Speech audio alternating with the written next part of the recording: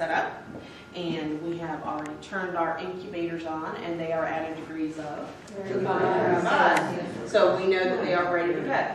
Okay, so we now go to our petrofilms, right? Now, I promised you these would be much easier to see.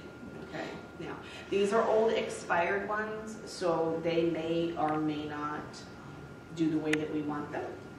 But you need to be careful when you pull these out because there is the red area there.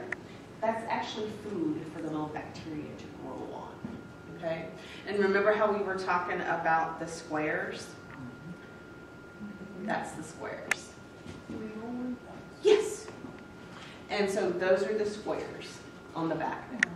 Okay, so how many do we need?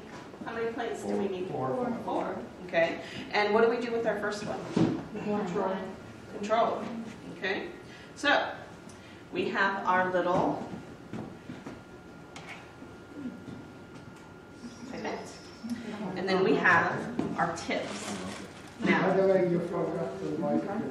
oh yes, I'm so sorry. I did. I forgot to wipe my area. All right, so yeah, our area would be cleaned before we started. So we could use those Clorox wipes here or a 10% bleach spray to wipe it. So we would do that. And that's, you want to make sure that there's nothing on your surface that could affect your results on the plates. So that's exactly. All right.